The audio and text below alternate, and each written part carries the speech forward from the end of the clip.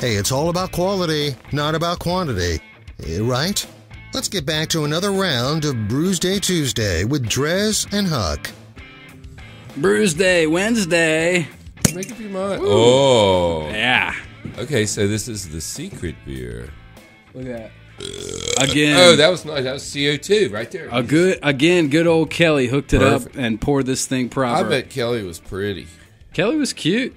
She was real cute, and I was like, hell yeah, Kelly. And then when I came back to fill up the growlers when they had closed, that was another thing that was real cool, was like, because I wanted to fill the growlers, she was like, well, they close at 12.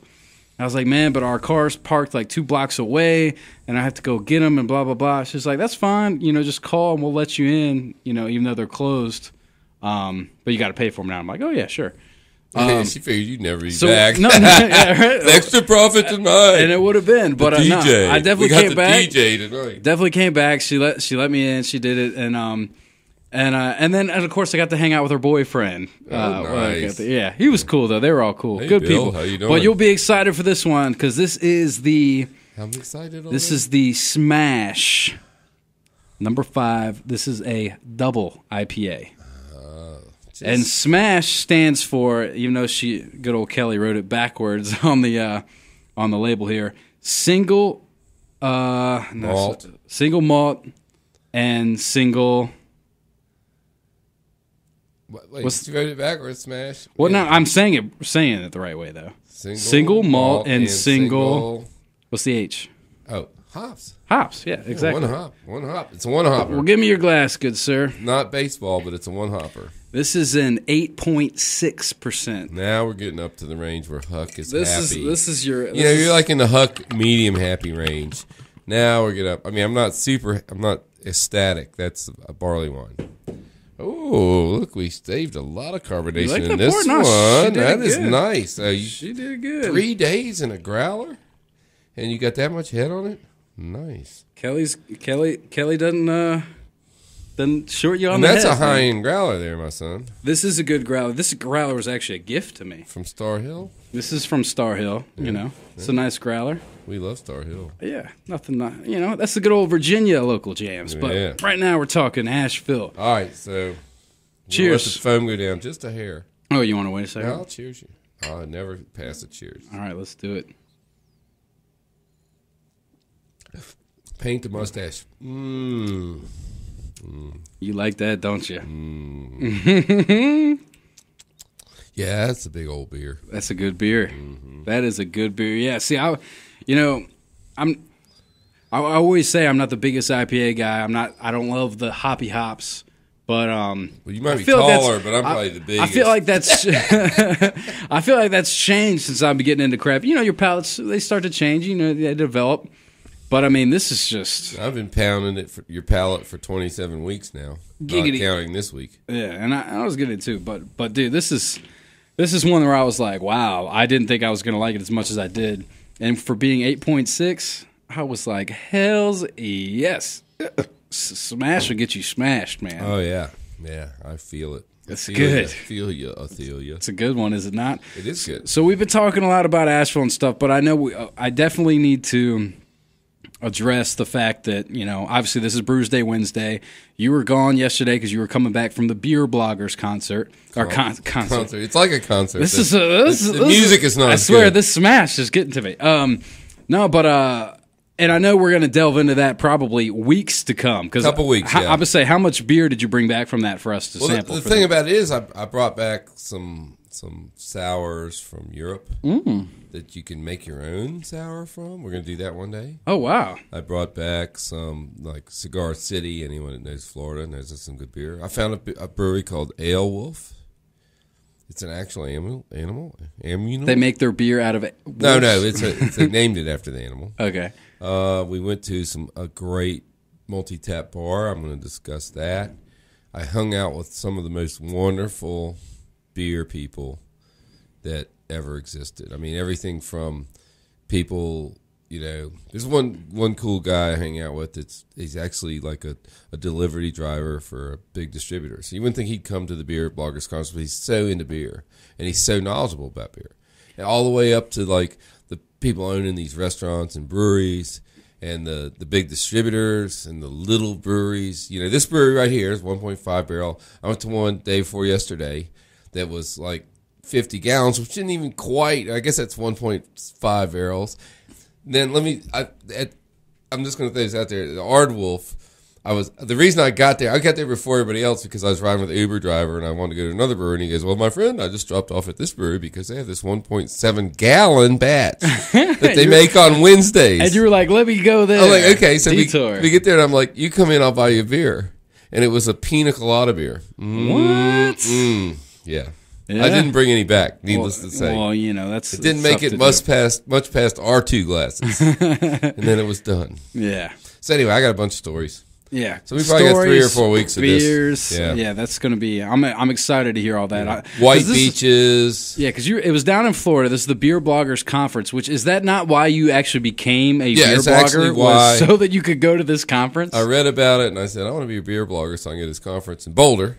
So it was, and they move. Yeah, I have it all figured out actually because last night we were talking about it. So it was Boulder, Portland, Indianapolis, Boston, San Diego, Ashville, and Tampa. Oh, so they had it in Asheville last year. Asheville, yeah, last year. Wow. Last year. Beer V was down there on the French Broad River, dipping its toes in. And the Uber drivers could never find me because it's like Bill's Campground. They never heard of it because people in campgrounds don't ride Uber, I think. Yeah. So, well, obviously, we'll delve into that in the weeks to come because I have. But if you go to Asheville, I recommend. Questions. We're talking about Asheville. I recommend going to Bill's Campground. Anyway, I went to Jacksonville, Tampa, St. Pete.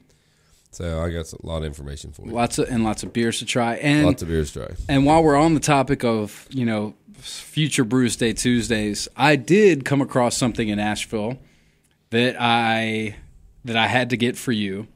All right. And I'm going to save that for a future Brewsday Tuesday as well because, well, A, we're running short on time, and B... when every time we go 3 and a lot of beer. Yeah, 3 and a lot of beer. So, but just know that one of these weeks to come, just let me know, and I'll tap into that, no pun intended, and we can do that for one of the segments because it'll be a doozy. Well, you're always too good to me, but don't worry, I brought you a surprise back too. Okay, well, yeah, surprises everywhere we go. It's great for this show. I don't know when I give it to you, but you get it eventually.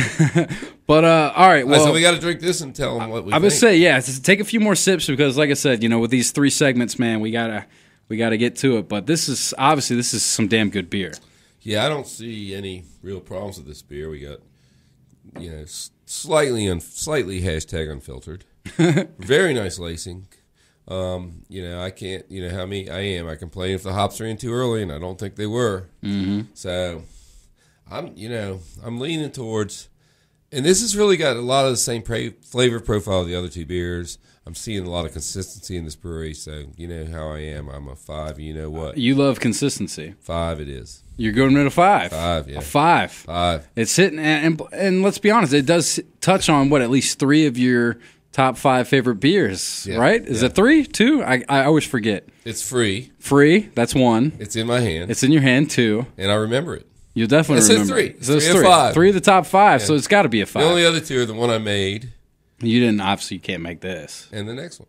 So and the next one, there's still plenty in this growler, so it might be 4 of the top 5. It could be. Yeah, man. I mean, 8.6, and it's so for a beer that's 8.6% alcohol. It is very, very light. Yeah, I'm not really tasting alcohol. I feel it, but I don't taste it. You feel like you can drink this steady. Like you feel like this could be a session. Like if you sip this drink, you'd be like, all right, I'm going to do it right now. Watch this. I'm watching.